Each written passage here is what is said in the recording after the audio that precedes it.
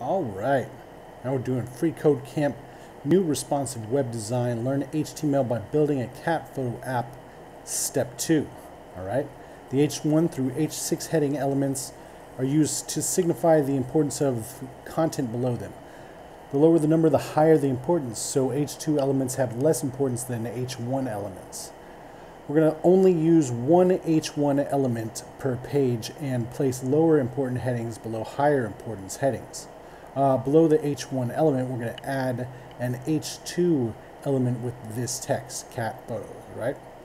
So what we're going to do here is we're going to push enter, and then we're going to make this opening tag for H2, and then we're going to also make the closing tag H2. And then inside of this, we're going to put cat photos. All right, let's see. All right, it works. Submit it. All right, and now we're on step 3, and we'll see you next time.